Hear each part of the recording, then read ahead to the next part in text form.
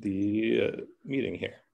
Welcome to Powerhouse Arena's virtual events. My name is Chris, and tonight we're very pleased to celebrate the launch of Be Brief and Tell Them Everything by Brad Listi. He'll be in conversation with Chelsea Hodson. And if you haven't already, you can buy copies of the book at powerhousebookstores.com, and I'll share the link in the chat. And if you have any questions, also just use the chat function, and our speakers will take your questions, and I'll quickly introduce them now. Chelsea Hodson is the author of the book of essays, Tonight I'm Someone Else. Her writing has appeared in the New York Times Magazine, Frieze, Hazlitt, and elsewhere, and she lives in Sedona, Arizona. Brad Listi is the author of the novel Attention Deficit Disorder, an LA Times bestseller, and Bored, a work of nonfiction collage with Justin Benton. He is the founding editor of The Nervous Breakdown, and in 2011, he launched the Other People podcast, which features in-depth interviews with today's leading writers, and he lives in Los Angeles. I'll hand it over now. Thank you so much, Chris, and thank you, Powerhouse, and thank you everyone for joining us. I see so many familiar names, and that makes me really happy and excited to be here. So we are celebrating Brad Listi's book, Be Brief and Tell Them Everything. And I will be kind of helping moderate questions later from the audience. So if you have a question for Brad that I'm not asking, I will ask for those later on in our event. So you can ask them through the chat later.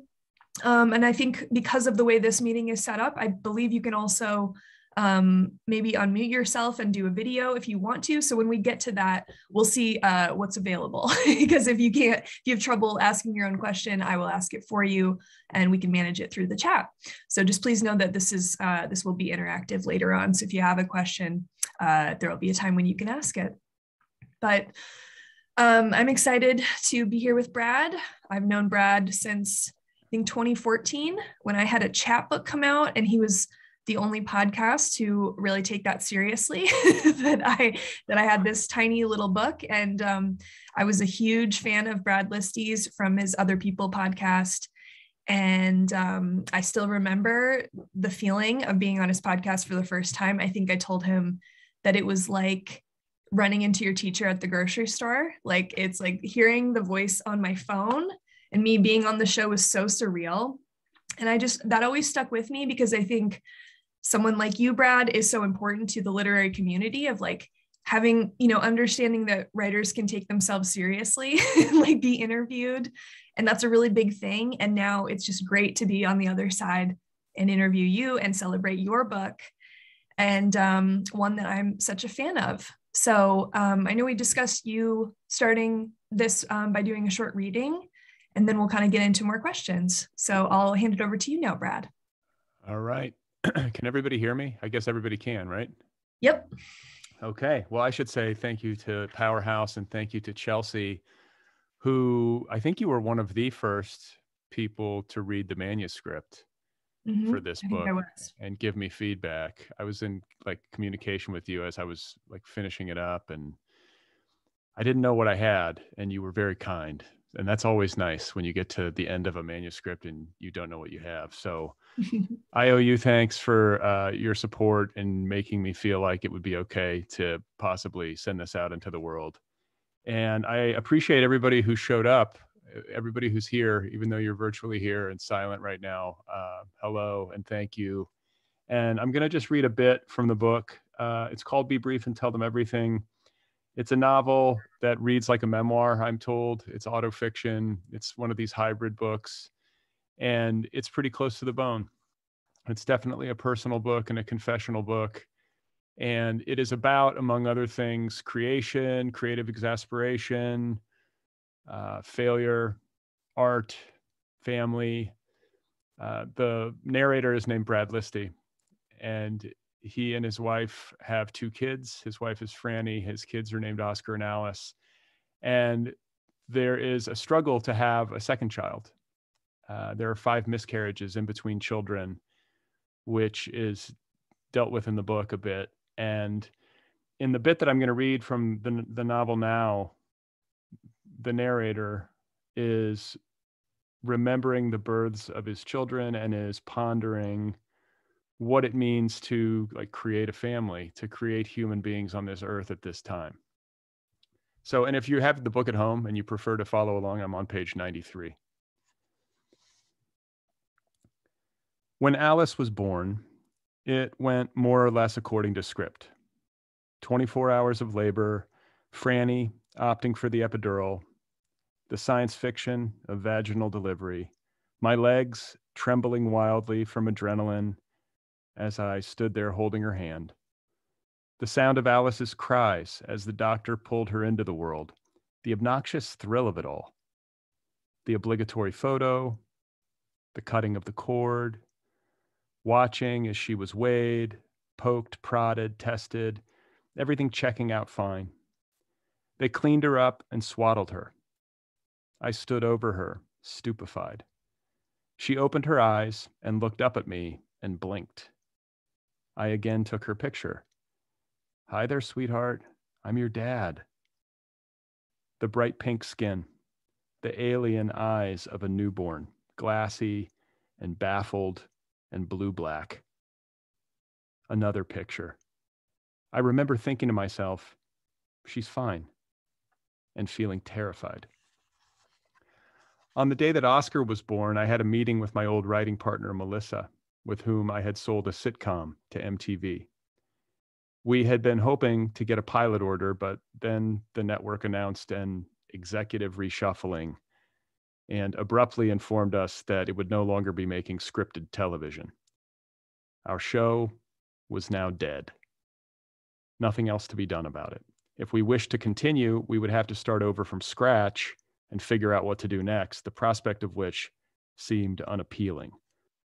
I was on my way home from this meeting, feeling demoralized, when Franny called with the news that her water had broken. She was at the Grove, she said, a hellish outdoor shopping mall in West Hollywood. She and Alice had gotten a Wetzel's pretzel and sat down to eat it, and when she went to get up, the breakage occurred. The official term is gross rupture, cinematic. She was mortified. A mall employee had been kind enough to bring her a blanket, and she had wrapped herself in it and waddled to the parking garage, leaking everywhere. Alice, age 5, peppering her with questions the entire way. A couple of hours later, Oscar was born via emergency C-section. We arrived in the maternity ward at Cedars and checked in, a little breathless. And within an hour, it was done. A nerve-wracking flurry of activity, some concern about the umbilical cord, the level of cervical dilation, Oscar's foot placement, commiseration among the doctors. Franny rushed into surgery, me chasing after her, fumbling with my scrubs. The anesthesiologist, the lights, a countdown, the incision, the EKG keeping time, the obstetrician, who seemed to appear from out of nowhere, rummaging around inside Franny's womb, blood everywhere. And then, as if by magic, there he was, my little man, just like that. The doctor holding him up like a trophy. Here you go, Dad. Take a picture. I took a picture. And here I should interrupt and let you guys know that the son in the book and my son in real life was born with some disabilities, with cerebral palsy and epilepsy and just a host of health issues. I forgot to mention that. Oscar didn't cry right away, the prevailing memory. And he was fairly limp in the doctor's hands, eyes closed. A surge of panic in my chest as I noticed this, but didn't say anything. There wasn't time.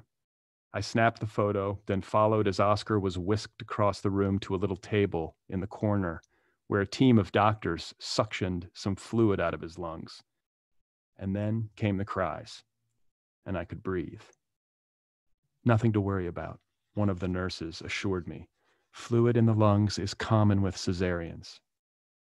The Dalai Lama, I later reminded myself, was silent when he was born. I had read that somewhere once. He's just like the Dalai Lama. And that really was the extent of it, insofar as the hospital drama was concerned. No other indications of trouble. According to the obstetrician, we had had a perfectly healthy baby boy. Franny had done beautifully in surgery. all stitched up and making progress, and Oscar was checking out fine. No red flags. Vitals were good. APGAR scores weren't elite, but were within the normal range. He had emerged from the womb intact. After 5 miscarriages and all of the attendant heartache, we had our second child. We had brought him into the world, as parents do, in an irrational act of love. The global ecosystem was in peril, and America, still recovering from the Great Recession, had seen its better days. My fledgling career as a television writer had just been derailed, and money would soon be a problem, as money often was. But even so, here we were, blissful and exhausted in the maternity ward, obedient to our biology, having made the decision to live inside our hopes instead of our fears, telling ourselves that somehow we would find a way. And here I should say something else. The Other People podcast factors into this book. The Brad, who is the narrator, also happens to be the host of the Other People podcast. So go figure. I once had a great conversation with the author Lynn Tillman for the Other People podcast, one of my favorite guests of all time, a New Yorker by way of Long Island, wide open, warm, the kind of person with whom you can discuss just about anything within 5 minutes of meeting her. After the interview wrapped, we sat around talking off the record. I didn't want her to leave. She asked about my kids and seemed genuinely interested. I told her about Alice, my anxious eldest, fixated on death already. A teacher at her elementary school had recently told the story of Cesar Chavez, and somehow it had been communicated that Chavez had died in his sleep.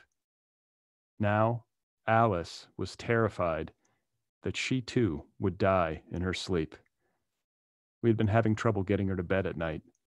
The poor child, afraid to close her eyes.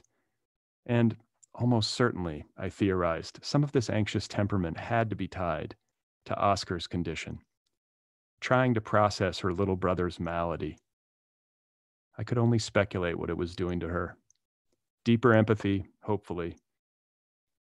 Heightened awareness of fragility. The painful understanding that a body could be broken. It can be hard, I said, coming to grips with their vulnerabilities. And then this world that we're sending them into, the insanity of it all. I can't help but wonder sometimes about the wisdom of procreation. Have I made a horribly misguided decision here? Do I owe these little people an apology? There was some laughter, the dark kind. Lynn quoting one of her favorite philosophers, optimism of the will, pessimism of the intellect. We talked about lying, the odd necessity of it, a certain strain anyway, the implicit dishonesties in any deep human relationship. Lying when you propose to your partner and tell her that the future will be rosy. Lying when you conceive a child, telling yourselves that everything will turn out just fine. And maybe, hopefully, for a certain period, it will be fine. But eventually, of course, as the years pile up, it gets grim. And again, I'm not even sure if choice has all that much to do with it. We do what we do. The basic fact of our programming. Most of us wired to copy ourselves, perpetuating the cycles of existence. The old Samuel Beckett line about women giving birth astride a grave. Animals doing our animal business. A certain element of folly to it. A crushing kind of hopefulness, too. Bringing new life into the world at this particular moment in history. What beautiful fools we are. Babies born against a backdrop of escalating self-destruction. The miserable crime of climate change is their inheritance. The world and its many charades.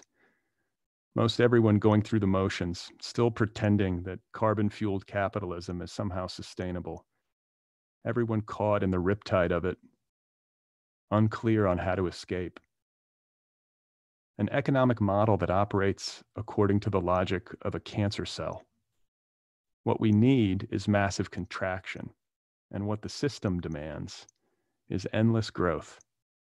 At some point, a tension that will resolve itself. We'll either change our ways radically and soon, or the planet, it seems, will do away with us.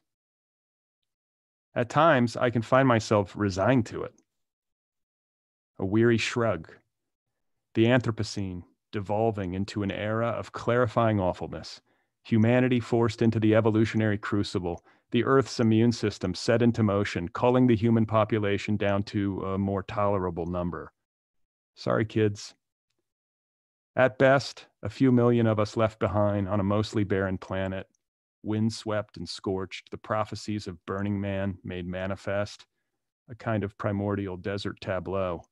Buzzards, bartering, bacchanals, a return to tribal society. Or maybe we'll escape, I tell myself. Maybe space travel is the answer, though it can be hard to see exactly how. Whenever I try to think about the impossible enormity of the universe, what strikes me most is how pretty much all of it is designed to murder us. Mars, the leading candidate for colonization with zero surface water or plant life, and equatorial temperatures averaging about 100 degrees below zero in summer. Not exactly Arcadia. And yet, on some level, I can understand the urge to go there. To look up into the heavens and not see a human future feels like a gross failure of the imagination, a kind of pitiful surrender. Better, I tell myself as a general rule, to move in the direction of awe. There's an asteroid called Apophis, I tell Franny. It's named after the Egyptian god of death. I was reading about it in National Geographic. It's going to buzz past the Earth in 2029. And if it gets close enough and moves through something called the keyhole, then we're guaranteed a direct hit in 2036. Perfect, she says. The entire west coast of North America will be obliterated, I say. But only if it goes through the keyhole. If it misses the keyhole, we're fine. Keep me posted, she says. And how better, really, to respond to this kind of information? The absorption of dire news about which nothing can be done. It's one of the defining characteristics of the modern age. At a certain point, it begins to feel like scenery. Stories of dread and destruction rolling in like waves, a white noise backdrop against which everyday life unfolds.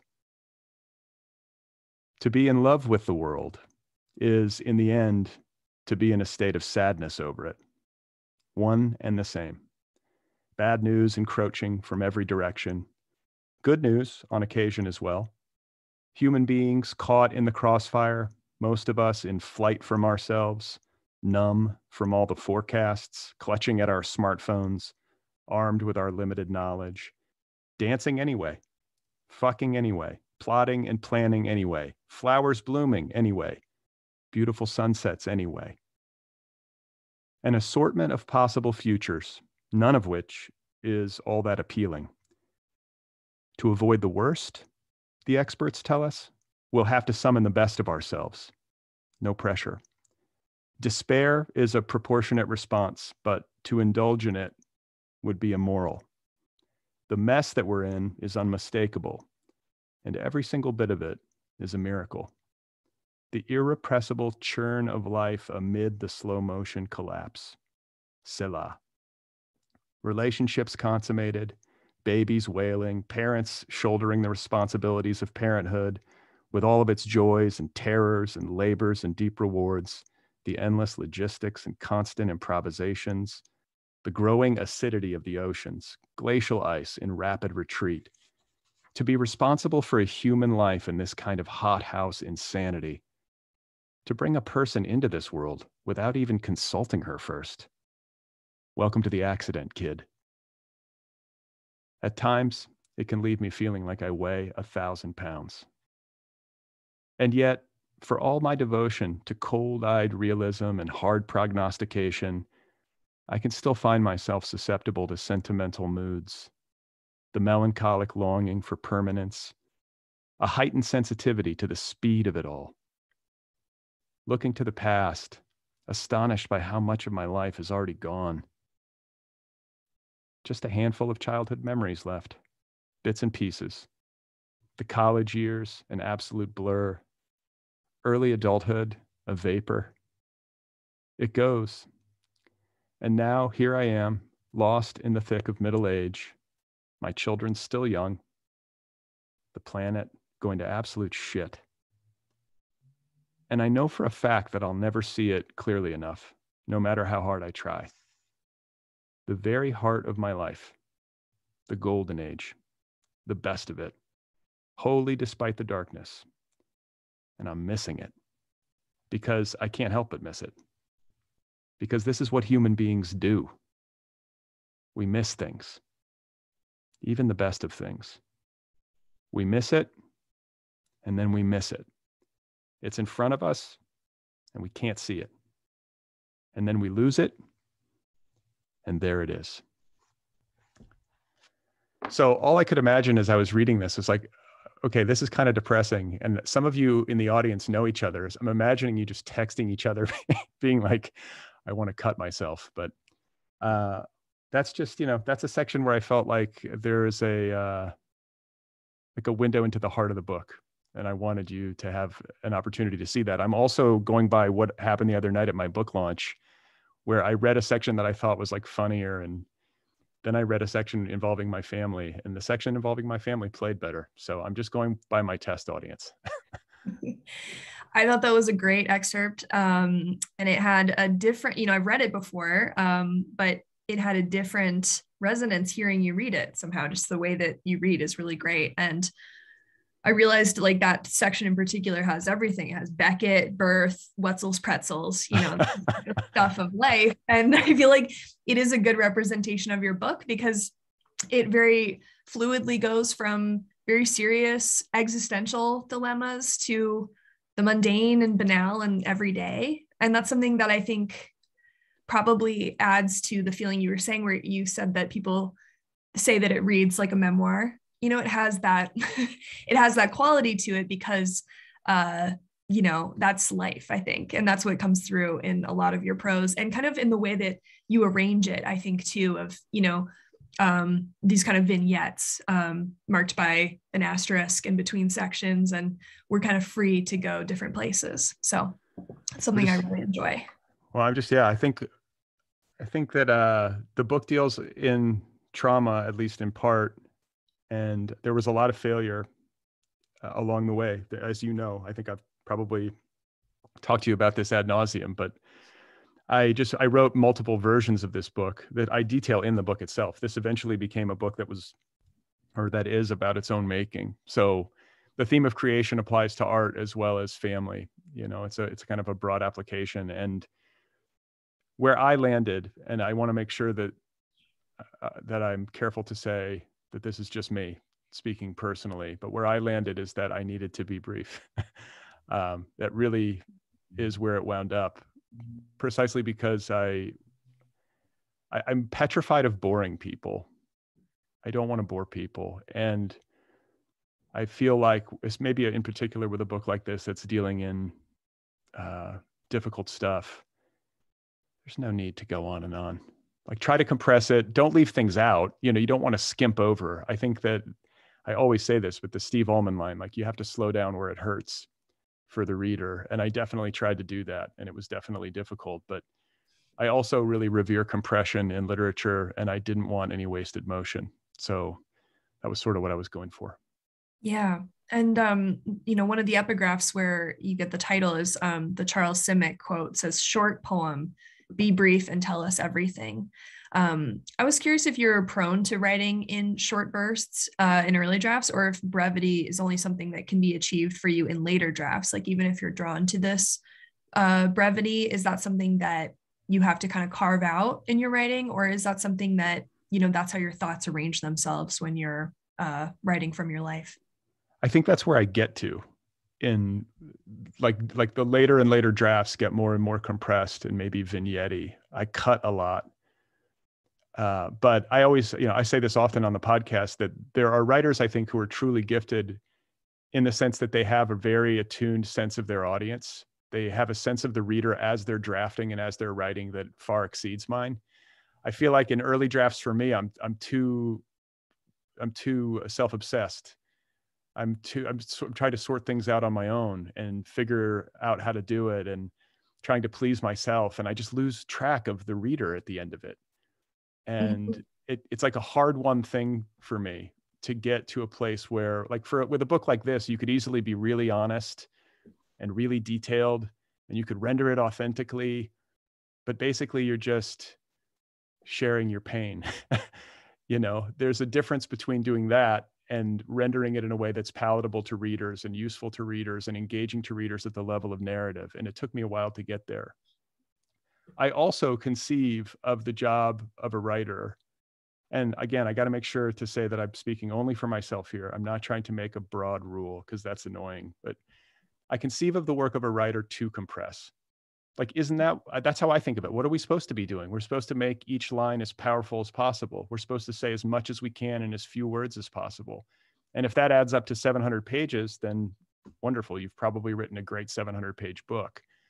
But I don't know if I have a 700-page book in me. We'll see. I kind of feel like anything I have to say, if I can't say it in 250 pages or so, maybe I'm not done. But who knows? Maybe I'll surprise myself. So I don't know. I really respond to it. And, I really respond to work that feels like that has no wasted motion. And that could be a short book that's working in a kind of vignette mode, or it could be like a really lyrical 400-page novel or memoir or something. It just depends. But I'm always trying to make sure that I've done the work and I'm not like putting it onto the reader.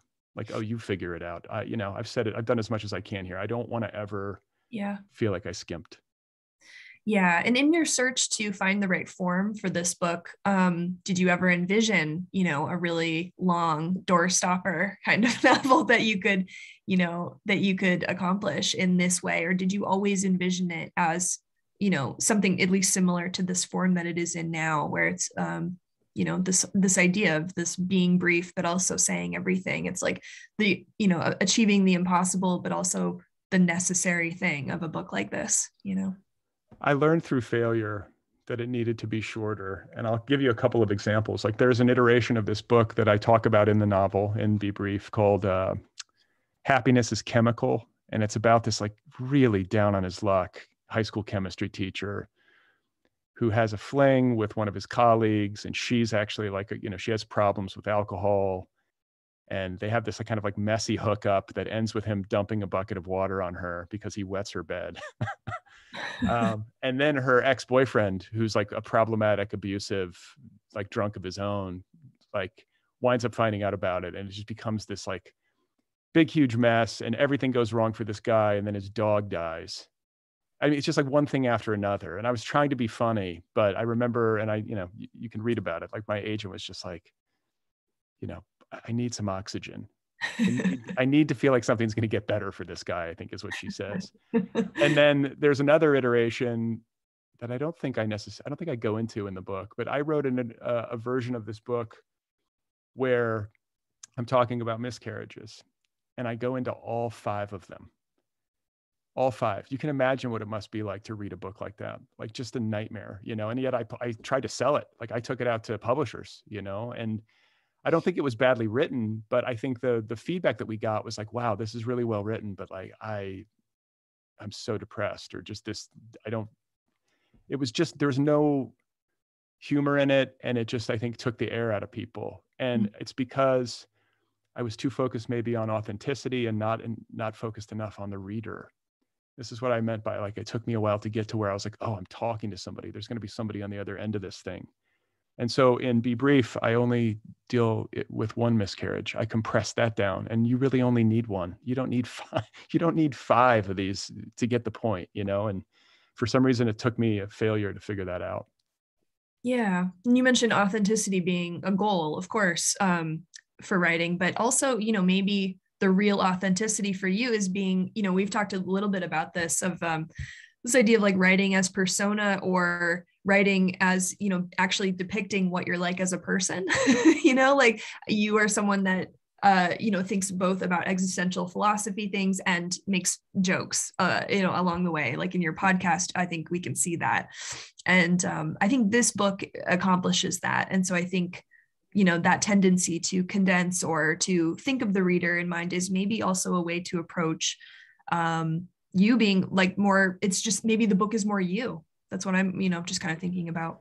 Yeah, I think that I've said this a bit, but I think that I don't want to be cool on the page. I feel like I see a lot of that in literature where the narrator is like really cool and like really, really smart, just always has the right line, and some of that's good. Editing can do that. Yeah. And I mean, I think some of that's good. I think I gravitate to that sometimes. Sometimes you want to be in the hands maybe of a cool narrator who's cooler than you are, but a lot of the times that leaves me feeling alienated. And I'm like, this isn't how life is. This is not how I know life to be anyway. Like, I'm not cool and I'm not together and I'm confused and I'm trying to be straightforward about that on the page.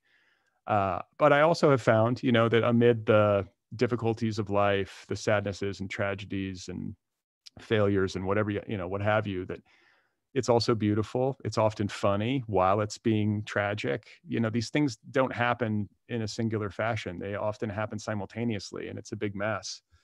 And it's interesting to me at that level. So I try to render my fiction in a way that reflects life as I know it in that sense. And then,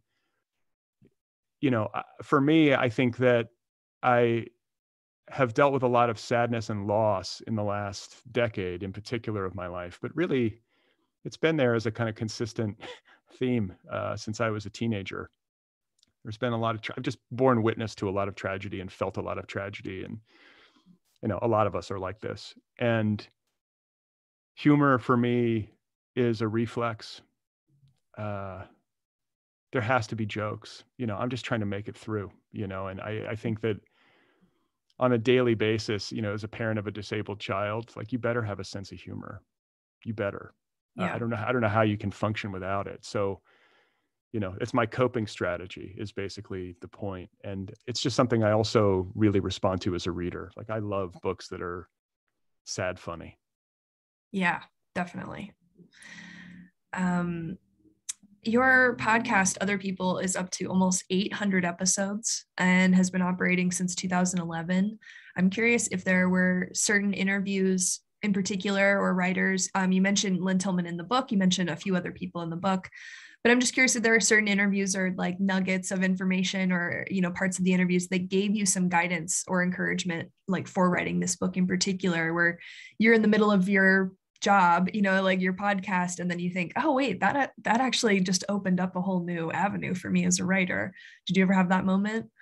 Yeah, I think so. It's hard to pinpoint though, because I think of these conversations which happened, like, from my end of things, it's all happening very fast because I've got to read through the book and prep and talk to the person and then produce the episode and put the episode up and then, all that kind of stuff. So it's sort of like that scene in I Love Lucy where they're eating the chocolate. That's how I feel. And so I think of the interviews in the aggregate sense more than I do in terms of like specifics. And I always say that, like, the lessons that I've learned most powerfully are really simple, but worth repeating, which is that the writers on the show that I've interviewed who seem to have the most success, who seem to be the most prolific, and who seem to be the happiest in the work are the ones who write every day, more or less, or on a very regular, disciplined calendar. They read a ton and they just love reading. It's effortless for them to read. And they consider it part of the job, I think. They work at reading and making time to read, and they read widely and deeply, and inspired me in that way. And then the third thing is that they don't do it for money, or at least not in a serious, like, I'm going to get rich kind of way, like, or even like make a living, which is partly sad, but also I think just like somebody being real, in terms of what the odds are in this world that we live in for somebody writing literary fiction or nonfiction or poetry to break out. I mean, that's a very small table. There are only so many seats there. And so I think those people psychologically are able to sit down and do the work without all the baggage that so many of us have, where we're thinking about, okay, how's this going to do? Is this going to be the one? And I totally get that. I've done that. I think every writer does some of that, but the ones that I've met who seem to be the steadiest are doing it in a primary sense for much different reasons. Mm-hmm. Mm-hmm. And you talk in the, you write in the beginning of the book that this book took 12 years to write. And, as a listener of your podcast, I remember moments throughout the past years of, you mentioning on your podcast monologues or even in interviews that, you're frustrated with the book, or you've changed your mind about certain things about the book. You're kind of open about the process of writing it with your audience.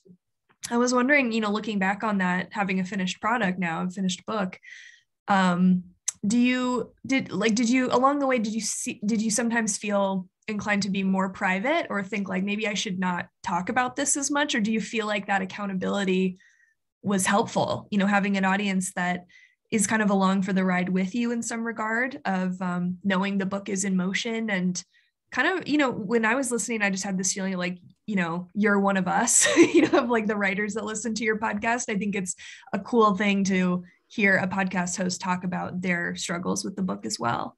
So I'm just kind of curious about that process of like writing and also being kind of public about the process along the way. So the first thing I'll say goes back to the beginning of your question, which is that, in the book, I say it took me 12 years to write. I was talking to somebody recently and I was like, I really don't know how long this book took me to write. For me to actually pinpoint it, I would have to like go back and dig through my Microsoft Word archives. Like there are pieces of this book that I wrote a long time ago. I mean, that's kind of how I was really mining like thousands and thousands of pages of mostly discarded stuff. And every once in a while I would pull something out and put it down and then add stuff to it or subtract. And so I don't know. It took me a long time though. It took me a long time and a lot of failed versions.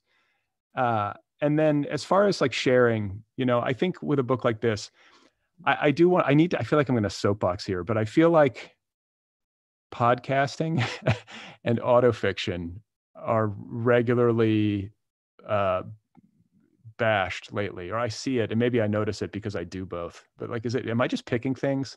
I used to blog too. It's like a trifecta, but it's like, I really like podcasting. There's a reason why people listen to so many of them. It's a cool medium. I think the barrier to entry is low maybe, so it's not as elite. And so people like to, maybe there's a lot of bad ones or something, or I don't know what it is, but likewise with autofiction, maybe people feel like it's not as much work or something, or it's just not as interesting. And I think that's less of an expression of some rule of how literature should be and more just an expression of personal taste. And I bristle a little bit when they get confused. And so just for me personally, I love autofiction. I also love non-autofiction. But with this project, for me, what I was trying to do was look at things squarely, or as squarely as I could, especially when they were really hard and really sad and really painful and really confusing, and to sit still in it, even though my impulse is to get up and do something else and like turn on SportsCenter, or whatever it is that I do to like numb out. And I wanted to go through that and try to put it down and eventually get to a place where I was putting it down in a way that was communicative rather than just expressive, like communicative and reflective rather than just like recollected. I just said this with Steve Allman. He said it perfectly, but just to get to a place where I was really aware of the other person at the end of the line. And I just know as a reader that when I read books like that, they feel really medicinal to me. I love that. It's it's got an ameliorative effect and I feel less lonely. And I don't know, it's just like, oh, so somebody's being real with me, or I could, someone's just talking to me here. Like that is a relief to me. And then I think I also, and maybe I don't know how much the pandemic affected the writing of this book, but it seems like it probably had some psychological impact, because the last draft of this was birthed in quarantine. Like I had a lucky situation. We had like a live-in, my son's aide from school lived with us. So we had some help in ways that I think a lot of parents didn't. And it was only because if she didn't live with us, she couldn't continue to work because she would be going in and out. So I had some time, and the pandemic also foreclosed upon social obligations, which was a joy to me. It was like, great, like I can't, there weren't as many things to do, as many errands to run or places to be or requests or things we thought we might have to go to. You know how there's like emotional pressure with that stuff. And yeah, I just had like a bubble where I was like, okay, let me focus. And then I think one of the directives that I gave myself when I was writing this was that I wanted to try to write it as if I were already dead, or if I was like really just knew I was going to die soon. And I know that sounds melodramatic, but it was useful to me. Like, what would I say If I was like writing from the beyond, or I was about to check out, what's important to me? What am I, what do I really have to say here? And it's also kind of a sense of like, I don't know if I'll ever get another book out of me, since this one was like, like such an ordeal. I hope that's not true, but I was like, well, let's just pretend like this is it, and then I think it's just a desire to take whatever I've been through and to try to make it useful to myself as a learning experience, but also to the reader. There's an alchemy in that for me. Yeah. And maybe there are other readers who just don't see it, or they just see it as like, I don't know, like a cry for help or something, but that's not what it is to me. Like, I think at its best, when somebody's writing confessionally, they're ventilating stuff for readers who might be suffocating. And maybe if you're not suffocating and you read it, you're like, ew. Like, I can totally understand how somebody could read this and just be like, dude, this guy needs to get it together. I had a friend of mine, I was like, a friend of mine read it and I was like, hey, and it was the first time I talked to him since he got it. And he's like, read your book. He's like, it's good. It's depressing. I was like, all right. And then we just like carried on with the conversation. So, I get it. And I understand that the book, all books are this way. They're only for specific readers in specific ways, but that was what I was going for, Yeah. I never want to read narrators that are put together personally. So I guess that says something about me, but I the first time I ever felt this, but like I probably didn't articulate it to myself, was when I read Catcher in the Rye as like a teenager in Indiana. And there's this kid from Pensy Prep who like knows everything and lives in Manhattan. I'm like he's like, can find his way around a city. And, I felt so alienated by it. I was like, I liked it, but I was also like, what? This doesn't seem like a kid. This guy seems like he's 30, and I haven't read it in a while. Maybe I'd change my tune if I looked back on it, but I just remember feeling like I couldn't connect like in a 1-for-1 way. So if anything, I want my reader to feel superior to me. You can't go wrong when you have that attitude. No, I'm willing to sacrifice my, whatever illusions I have, delusions of grandeur. We have 15 more minutes. I have a few more questions, but if people want to start just typing them into the chat, it looks like that's the best way to do that for this particular Zoom. So if you want to just put your question in the chat, I will read them to Brad. So I'll moderate that, but put your questions in there as soon as you want. We'll get to as many as we can. But while we're waiting for that, Brad, I had a question about something you had told me when we spoke a couple of days ago about your Los Angeles book launch, that your daughter asked a question during the Q&A portion of your event, expressing the desire to hear the part of the book that was written about her. And that made me really curious about what your experience was like writing about your family, in a novel form or memoir form. I know this book took on many forms, but it's like she knew that part was about her. What's it like writing about your family and your children? Is that a complicated process, knowing that they'll read it someday, or even at the reading, she's like asking to hear about it? I just think that's a really interesting perspective that you must have in the kind of writing that you do. So first of all, like when it comes to classifying it as a novel, just real quick, I don't keep a diary. I don't have a good memory. And I couldn't render the book in a way that I felt would be satisfying for a reader unless I moved some stuff around and fictionalized some stuff and gave myself that creative license.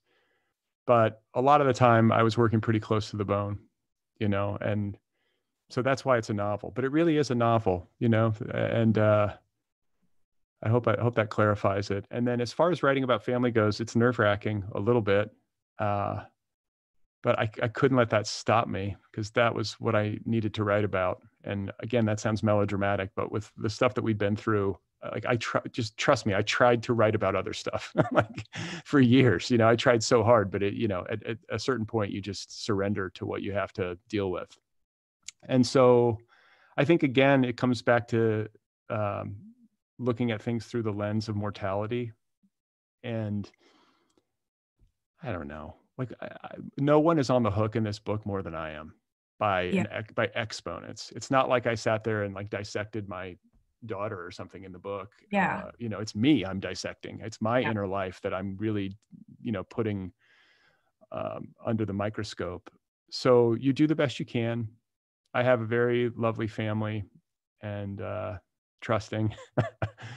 And I think too, like, you know, we're all going to be dead in a blink. And I don't mean to sound really morbid, but like, who am I fooling? Like, it's not that, it's just a book. It's going to be dust. Yeah. I'm not trying to be exploitative, and I'm not trying to be mean. If I were doing that, then there would be a problem. I think my intentions here were sincere and earnest, and I don't know. It didn't trouble me too much. But the last thing I'll say is that, you know, while I don't keep a diary, I did, and this is something I'm really glad that I did. I kept like a notes folder in my phone where I would write down funny things that my kids said when they were little, because if you don't do that, you forget. Yeah. And some of these things wound up in the book, and they're better than anything I could make up. Like the stuff that comes, like, authentically comes out of a kid's mouth is better than anything that I could conjure. So that did come in handy, and it was kind of fun in a way. My daughter, I feel like, has some of the best lines in the book, like funniest lines and perceptive lines. And so it's kind of fun to give her like a cameo in that way. Yeah. Nate Chase in the chat is asking, Brad, why does your writing and comedic ramblings always remind me of Don DeLillo? Well, Don and I are very close, and he has been a huge mentor to me. I'm totally kidding. I don't know Don DeLillo, but Brad. Did anybody believe me? I don't know if anybody believed me. I tried to keep a straight face, but Lee Stein, she believed. Oh, she did. Okay, good. No, I'll say this. I'm a huge fan of Don DeLillo, even though he's not very funny. I think at a sentence level, like, I really loved Underworld. What are some other books of his that I read? I read Libra. I'm forgetting, but I really was impressed with Underworld, especially those, like, that baseball sequence at the beginning, you know, so I kind of revere him. Oh, and White Noise. White Noise, I think, is a funny book, actually. That's kind of satirical. So he's got that in him too, but he's just a super smart dude. And I don't know. So maybe Don DeLillo has found, like, you know, he's found his way into my wiring somehow. Rachel Krantz asks, says, I loved this book.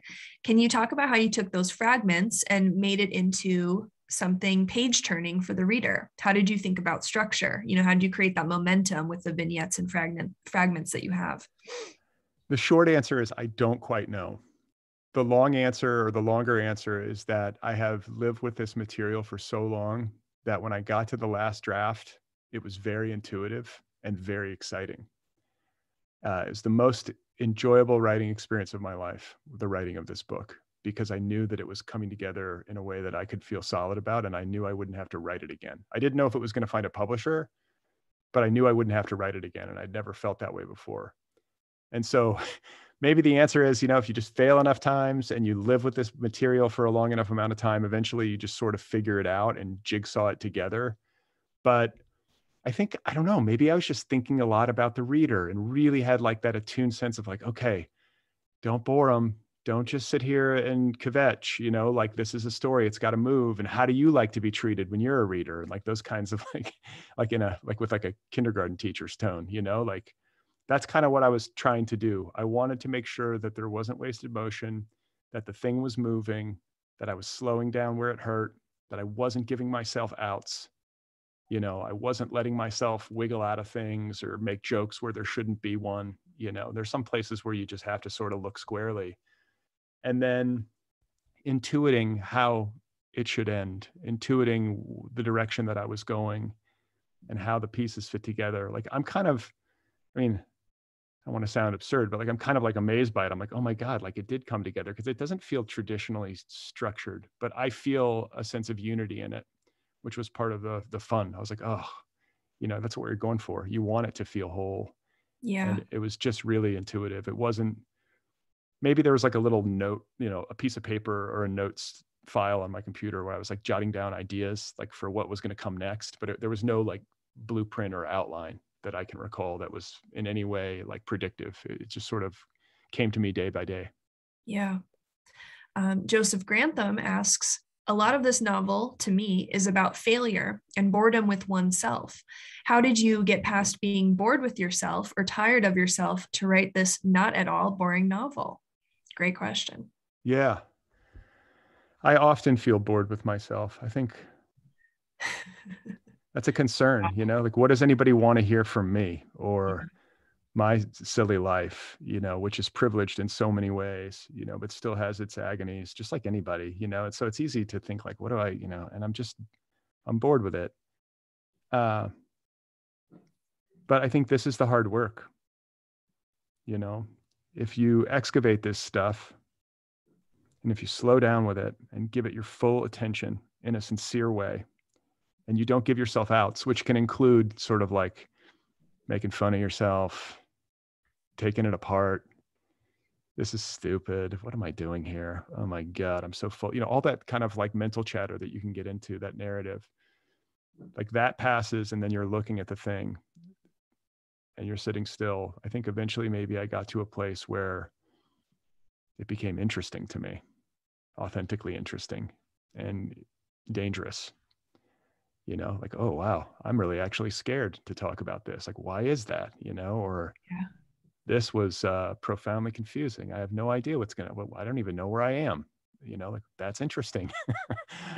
You know, and then ventilating it with jokes every once in a while when, you know, I need a little bit of that. So I think too, as writers, especially writers who are working in long form, it's just baked into the cake.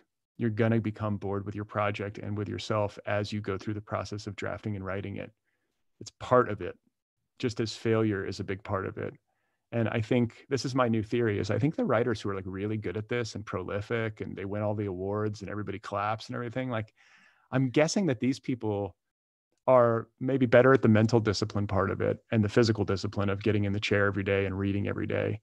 But they're also good at failing, and they totally, or not totally, but maybe more easily accept the failure that is part of being a writer, the getting bored with oneself, the writing 500 pages of a manuscript that you thought was going to work, and then you realize it doesn't.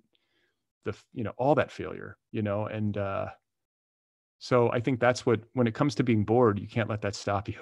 If you're bored with yourself, just keep going. Yeah. I think we should wrap up, but thank you everyone for your questions. I was going to end, I had a question about this quote, but maybe I'll just read it really quickly. Is one of my favorite parts of the book is you write, what I know in the end is how very little I know. And that's it. The only correct posture is one of bewilderment.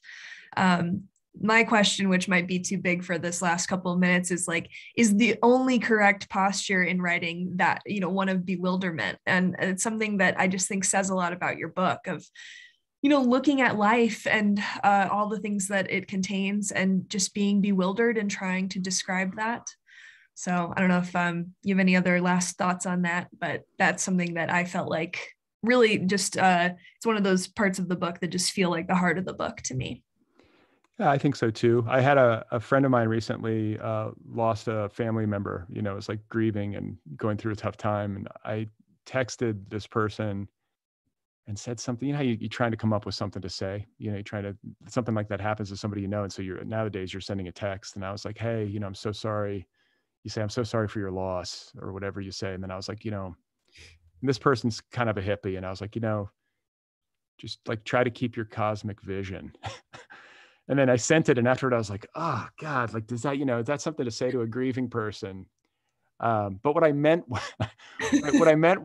is that, you know, when you're dealing with a trauma or a difficulty or a challenge in life or a drama at work or falling out with a family member, whatever it is, things narrow, they get really small, and you become sort of obsessive and like narrowed in your thinking, start to take everything really seriously.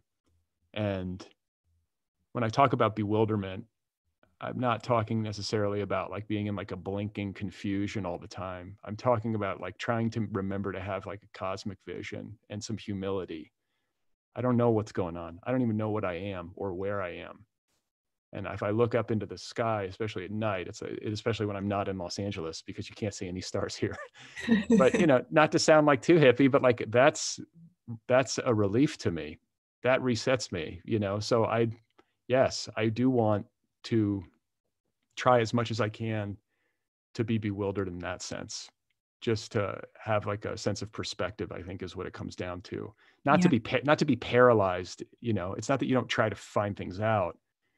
It's just that maybe you have some humility before like the grandness of the mystery. And so I kind of want that vibe in anything that I do. Yeah.